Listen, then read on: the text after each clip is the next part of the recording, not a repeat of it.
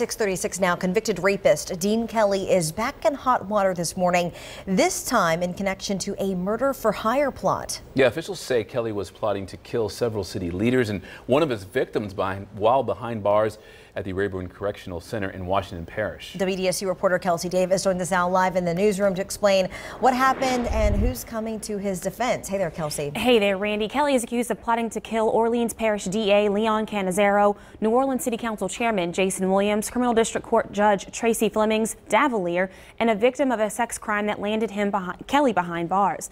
Washington Parish authorities say the plot was brought to their attention last October. Kelly was placed on lockdown while it was being investigated.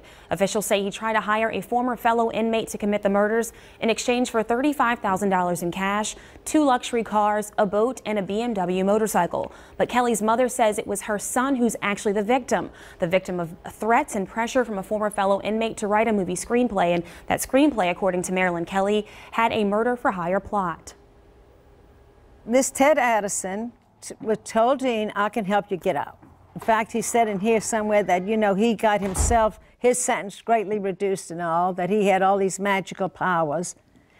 And of course, when you're in jail and all you want to do is get out, you want to believe.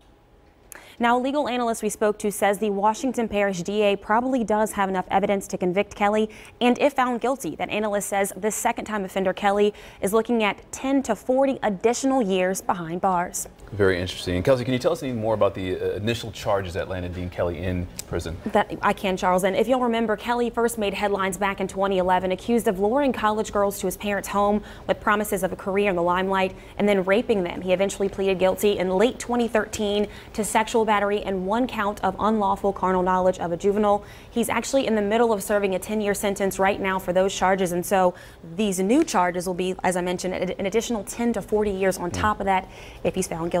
All right, Kelsey Davis for us.